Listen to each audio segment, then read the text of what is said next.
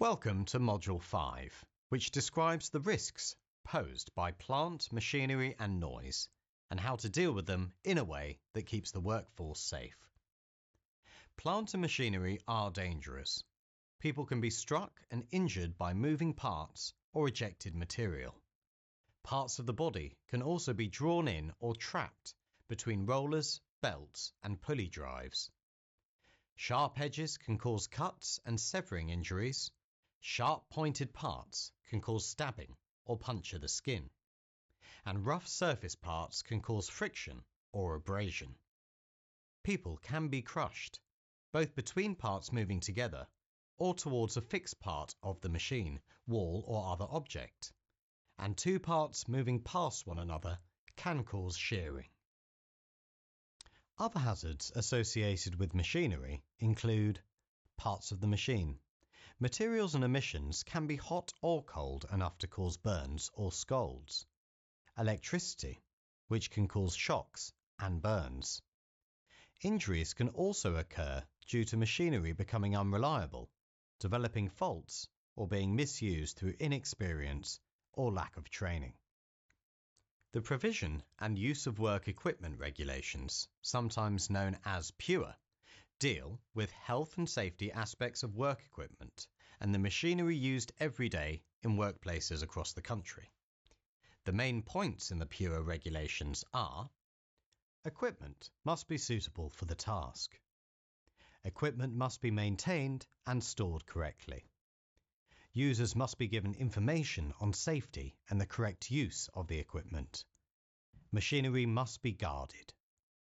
The machinery must have adequate, easily identifiable stop controls. The machinery must be capable of being isolated. Machines must be stable. Lighting must be adequate. The machines must be capable of being maintained safely, and all relevant marking and warning signs should be clearly visible. You can control these hazards through a mix of guarding systems and planned maintenance. The measures you use to prevent access to dangerous parts should be in the following order. In some cases, it may be necessary to use a combination of these measures. Use fixed guards secured with screws or nuts and bolts to enclose the dangerous parts whenever possible. Use the best material. Where wire mesh is used, make sure the holes are not large enough to allow access to moving parts. If fixed guards are not practical, use other methods, such as interlocking the guard so the machine cannot start before the guard is closed and cannot be opened while the machine is moving. In some cases, trip systems, such as photoelectric devices, pressure-sensitive mats, or automatic guards, may be used if other guards are not practical. Where guards cannot give full protection, consider using jigs, holders, and push sticks. Control any remaining risk by providing the operator with the necessary information, instruction, training, supervision, and appropriate safety equipment. Carry out planned maintenance on plant and equipment regularly. Put faults right and ensure equipment is working effectively.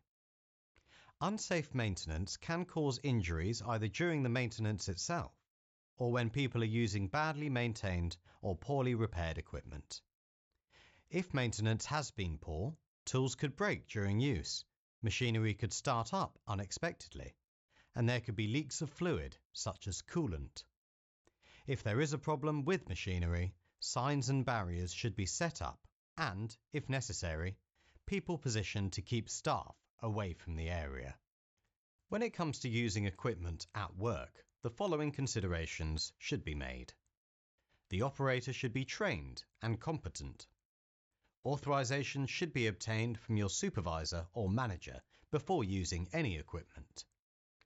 You should carry out a visual check to make sure the equipment is safe before starting work and make sure it has a valid test certificate. Always use machines and equipment safely. Here are some useful tips on eliminating or controlling hazards around plant and machinery. Undertake risk assessments and planning. Define walkways with clear signage. Make comprehensive method statements available. Use the correct equipment for the task and check for safety.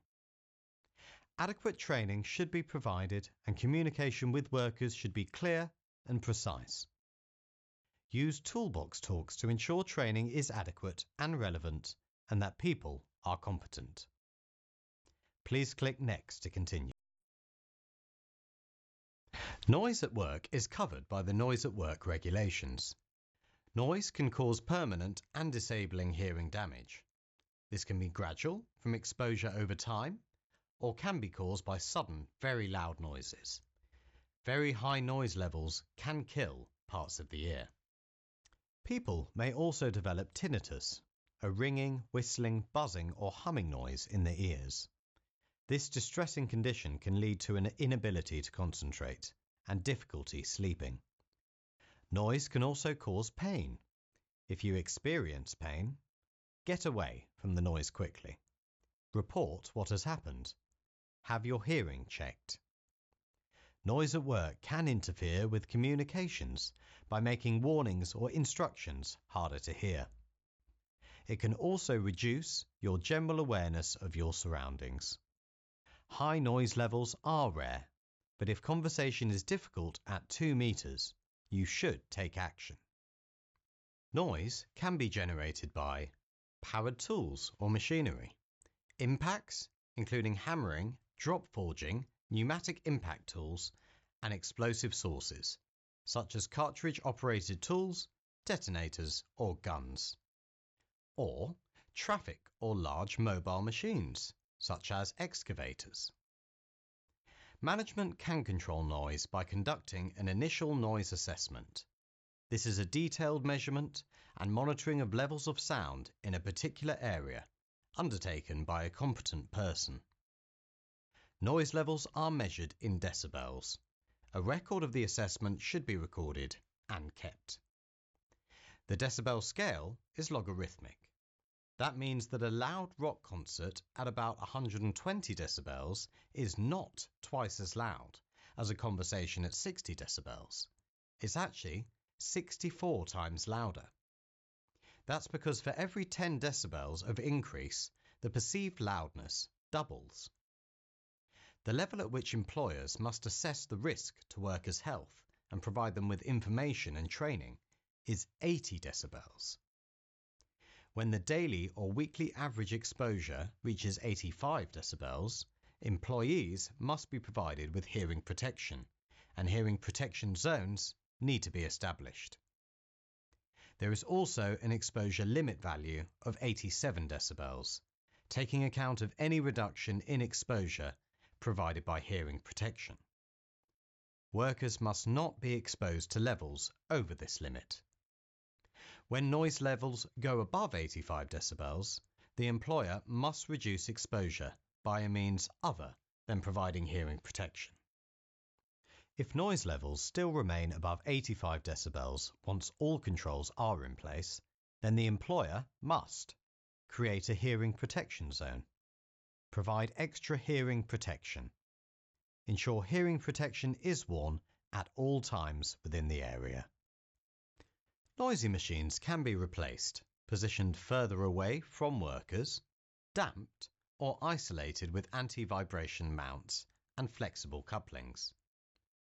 Other noise-reducing techniques include erecting barriers and screens around noisy machines to block direct sound, and sound-absorbent materials to cut down reflected sound. If the noise cannot be controlled by these types of measure, then management should provide employees with a last resort, appropriate hearing protection and training. There are many types of hearing protection, including earplugs and ear defenders, and they all have the same issues associated with them. They are only effective if worn. They have to fit well. They have to be the correct type for the specific noise. They have to be clean and undamaged. If you need to wear protection, you must have instruction and training to ensure correct fitting.